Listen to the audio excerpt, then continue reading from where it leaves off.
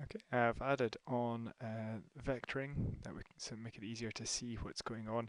These are the three kite vectors lifting out of the top frame, and there's our load vector. Now the load one pulls on this central part here, heading back towards the center, and as you adjust that load, say I release it, the frame stands up a wee bit tighter in the middle, put more on, it stands, it gets hauled down like that.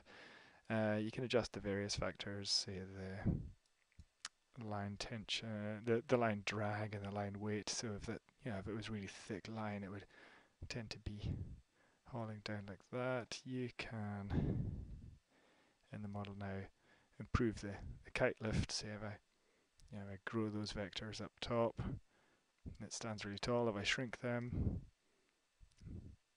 the system's a wee bit more saggy. Is shrinking. That's generally what happens. Now, the initial set point of this, I'll show you that. This is the initial set point, and so I've got a triangle.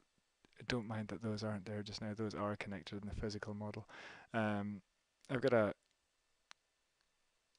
regular equilateral triangle there just so that it can be tessellated across a landscape, and the kite vectoring here is set as per earlier demonstrations I was showing you from the loft, where you'd have your vectoring point from the average tension of a net. So this really does describe, with a 3-point net, you'd probably expect that to be smaller inside the tethering circle in order to get these results. But if you wanted to tessellate this, I guess that's possible over a large scale. You might be able to get, you'd certainly be able to get a straight up vectoring over a large scale. You would, with this not so, with a small system like this, it wouldn't be so easy. I guess you could set directly from your downline. Anyway, what I'm trying to show you here is I've also got some rotation built in, so I can turn the wind round. I'll turn on the model so you can see that going.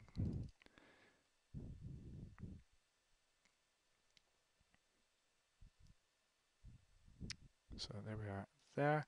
That's settled nicely, and I'll just turn the wind around a bit. That's coming around towards us. If I move around, we can see it's settled in that new position. Move it around a fair bit over there, and yeah, off we go. So it's a bit of an improvement on looking at the system and seeing how we can haul things up above that point in space and keep it nice and steady.